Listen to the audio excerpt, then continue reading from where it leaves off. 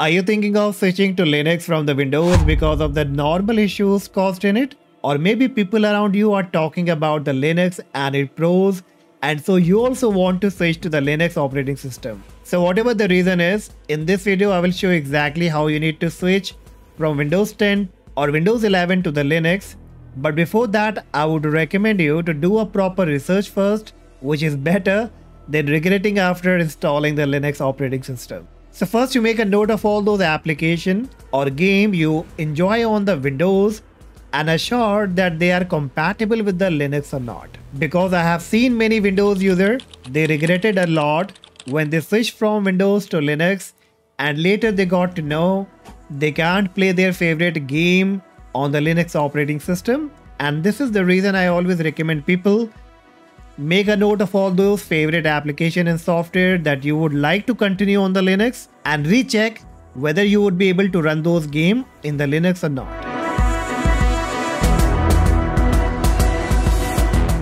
And have you ever used Linux before? If not, then I would also recommend you to use on a virtual machine first rather than the real machine.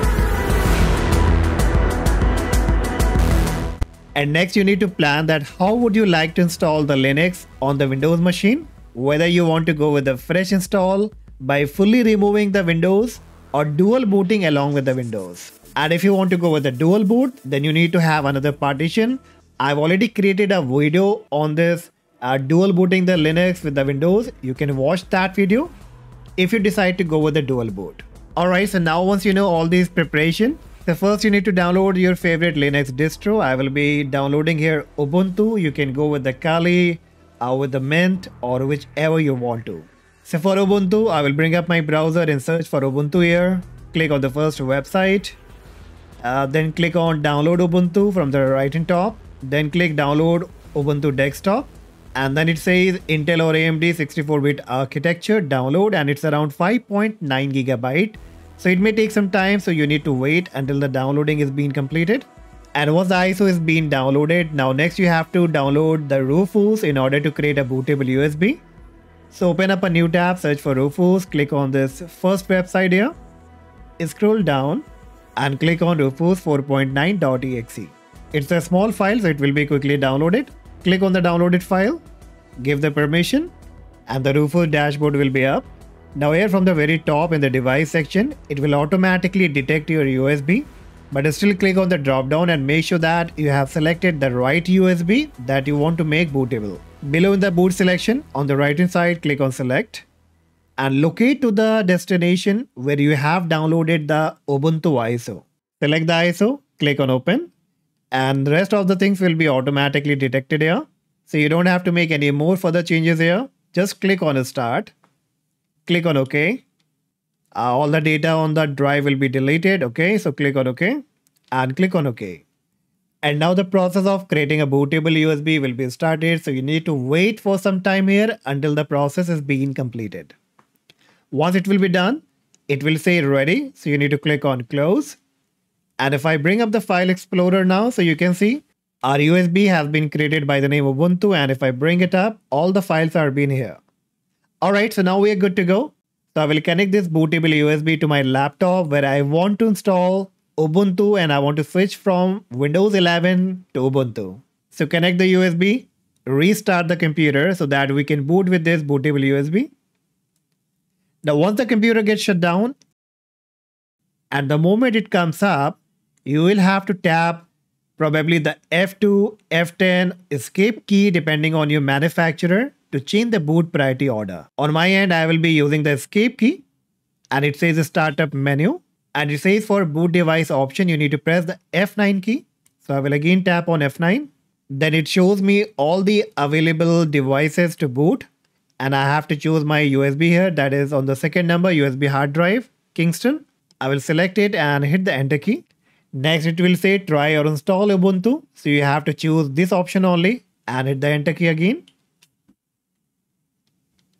And here we go. So Ubuntu is now loading up. So just wait for a few seconds here.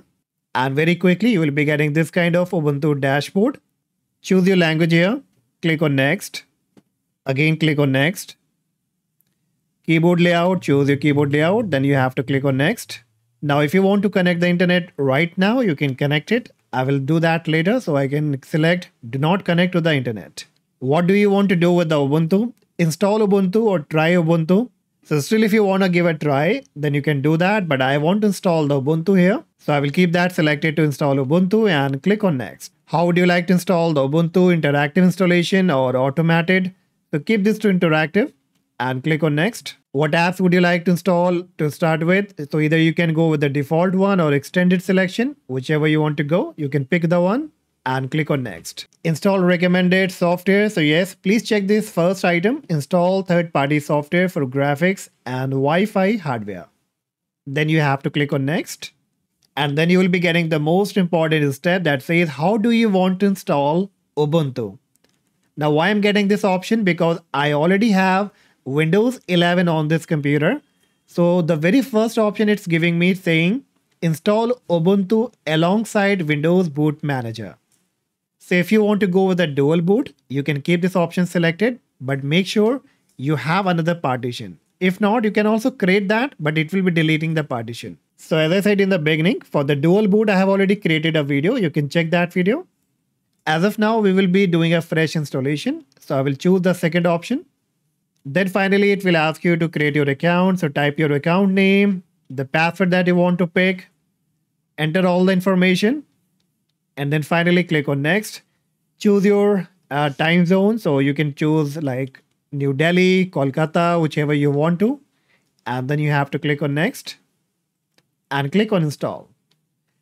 Now this installation process may take some time, like 10 to 15 minutes, maybe 5 minutes, maybe more than that.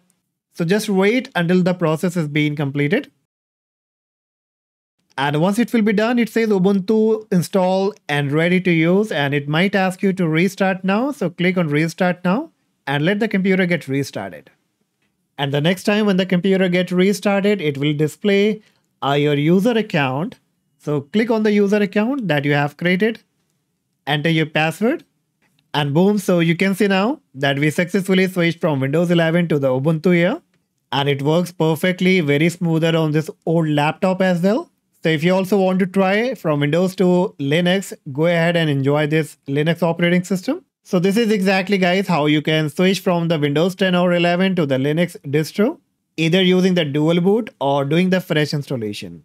And that's all, guys, for today. Hopefully you enjoyed the video, found the information useful. If yes, please hit the like, subscribe, and I see you in the next video. Bye-bye.